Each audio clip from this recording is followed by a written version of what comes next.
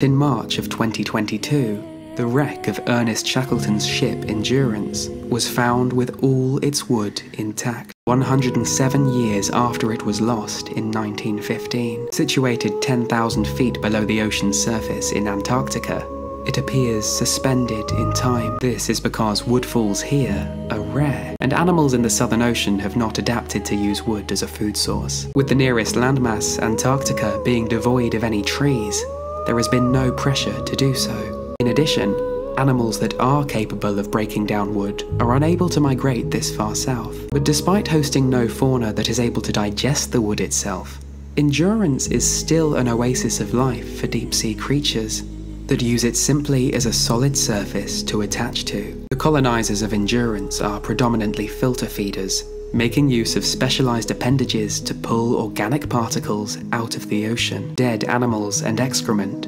sinking from above. Sea lilies, a type of echinoderm closely related to starfish, use hair-like structures to adopt this way of life, living alongside sea squirts, which instead trap food by cycling water in and out through tube-like siphons. Resinged's sea star also decorated the helm, waving its arms in the water to catch debris.